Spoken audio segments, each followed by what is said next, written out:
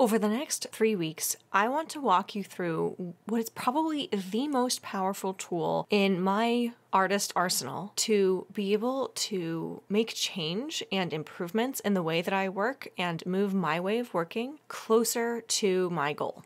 And that is completing master copies, but not only doing the master copy itself, but also using that to inform the way that I work on my original pieces. So today I'm going to walk you through my process for why I choose the master studies that I choose and how I prep to begin. Next week, I'm going to show you what the master study itself looks like. And the following week, I will show you my original painting that is based on what I learned from that experience. And I'm going to be focusing on an artist that is exciting to a lot of people, certainly to me, and that is John Singer Sargent. So without further ado, let's go ahead and jump in and I will show you my process. So what gave me the idea to do this? Well, first and foremost, master studies are just such an insanely useful exercise. Whether you want to learn classical techniques from the old masters or whether you want to really understand what some of your favorite contemporary painters are doing to achieve the magical things that they are able to get into their paintings, master studies are fantastic because they are not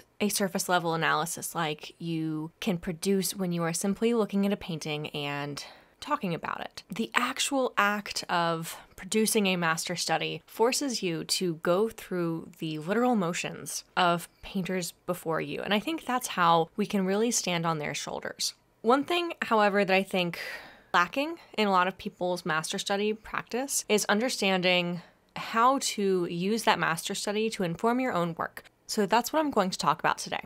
So this process began when I was looking through some of my reference photos that I have in my reference library. I've talked about Howard Lyon's reference packs quite a few times before, and this image that I have on the right was one where right away I had a feeling that this could make a really beautiful image. I thought to myself, there's something about this that kind of reminds me of a Sargent.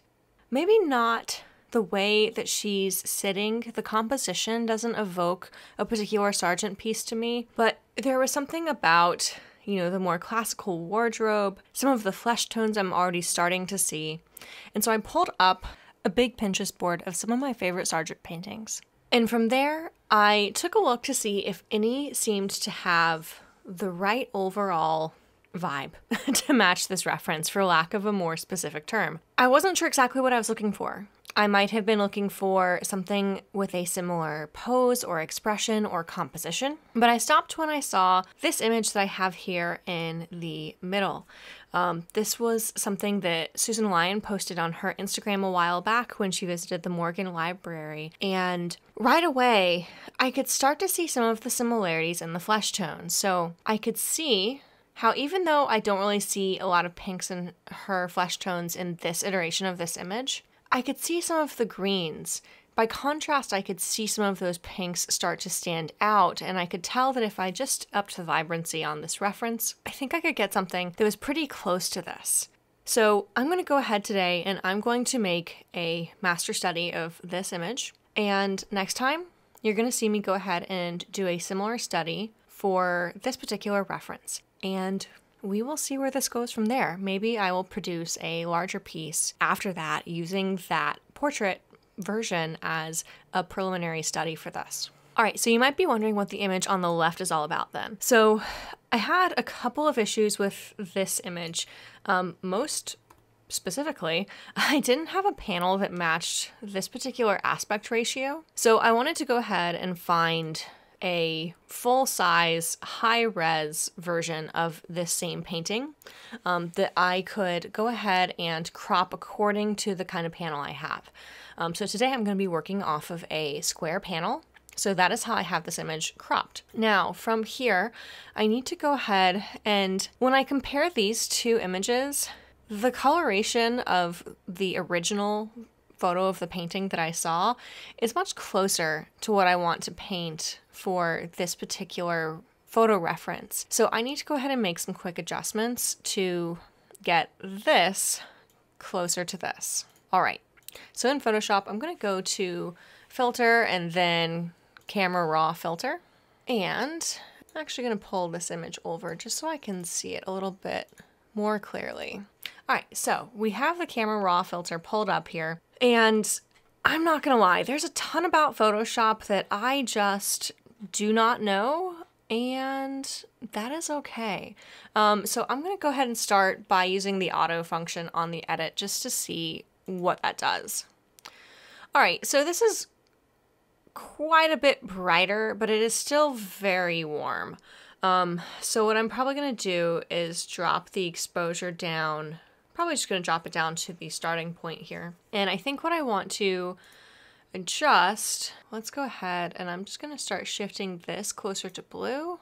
I'm not sure that I want to change the extent to which this tends toward green or magenta. So one thing I might do here is actually take down the vibrance and saturation until this is starting to look closer to the other image. By the way, if anybody is a Photoshop wizard and you know exactly how you could match the color harmony of this photo of this painting using, probably the camera raw filter. I tend to find this to be the most user-friendly.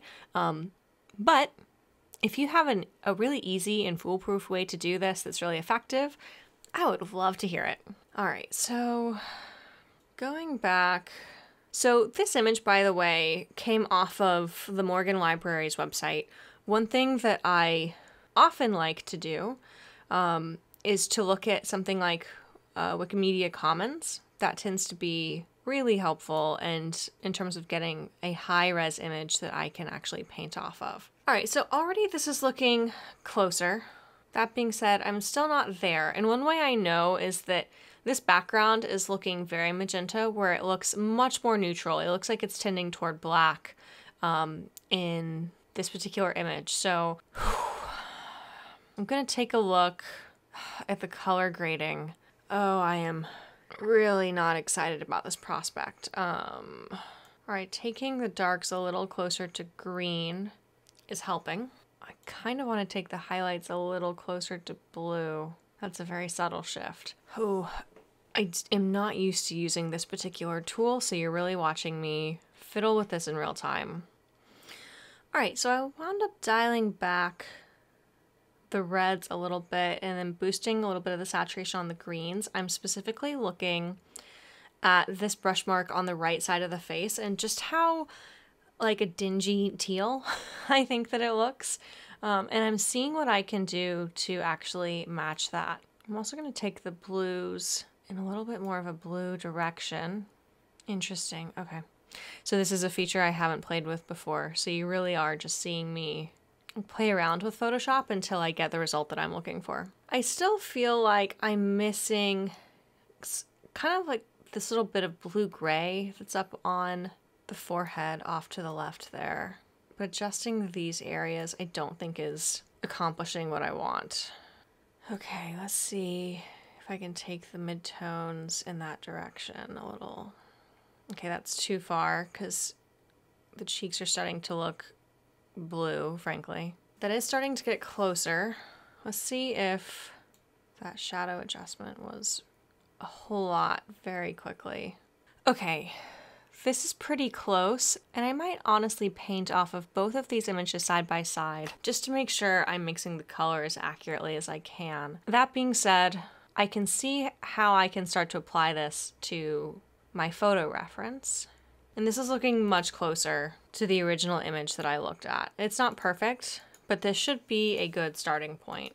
All right, so I'm making sure that the aspect ratio that I have here in Photoshop is the same ratio that I have with my canvas. That way I can trust that the drawing should be able to match up completely and I won't wind up getting any strange distortions as I paint. Thank you so much for going with me along this full process. I know today is just a teaser of what's to come, and I know the painting part is going to be really exciting.